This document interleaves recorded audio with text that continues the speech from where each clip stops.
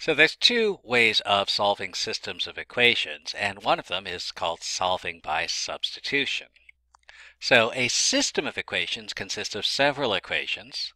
For example, the equations 3x plus 5 equals 11, 2x minus 1 equals 8 forms a system of two equations in one variable. X is in both. So that's a system of two equations in one variable.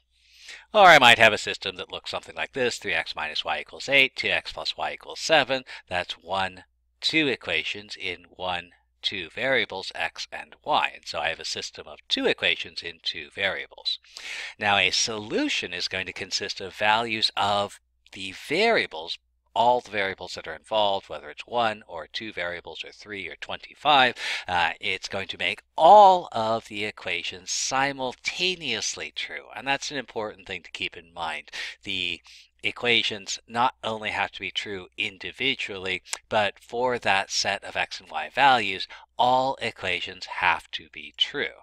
So, for example, if x equals 2, 3x plus 5 does in fact equal 11, but 2x minus 1 is not equal to 8. So this equation is true, this equation is not. These two equations are not simultaneously true for x equals 2. So x equals 2 is not a solution to the system of equations. If x equals 3, y equals 1, then 3x minus y equals 8. That's true. 2x plus y, that's 6 plus 1 equals 7. That's also true. And so that means that for x equals 3, y equals 1, both of these equations are simultaneously true. So that means x equals 3, y equals 1 is a solution to the system of equations 3x minus y equals 8, 2x plus y equals 7. So how do you solve systems of equations? Well, again, there's two primary methods, and in this case, we'll look at one, which is known as the substitution method. What we want to do is we want to express one variable expression in terms of the other variables. We want to substitute into an equation, and we'll continue substituting variables until we have an equation in just a single variable, and then we'll solve that equation. And we'll use our equations to solve for the remaining variables.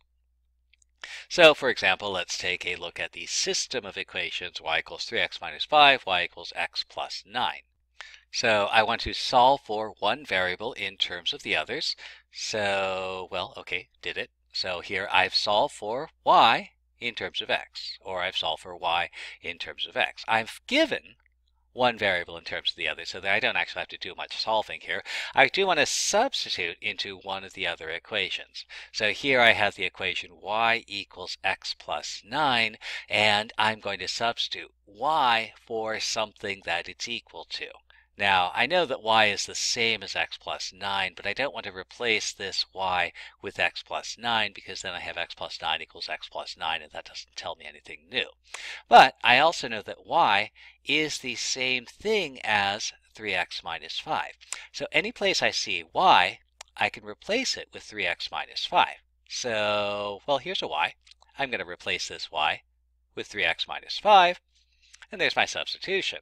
And now I have an equation in one variable, and I have a whole bunch of methods of solving such equations. So I'll solve this equation, I'll solve this equation, I'll solve this equation, and I get solution x equal to 7.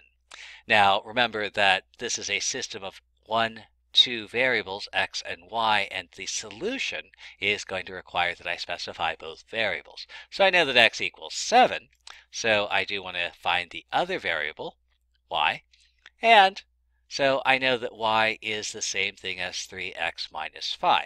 So if I want to know what y is, I want to find out what 3x minus 5 is going to be, and I'll substitute x equals 7 into that equation. And after all the dust settles, I find that y is equal to 16. And so my solution, x equals 7, y equals 16.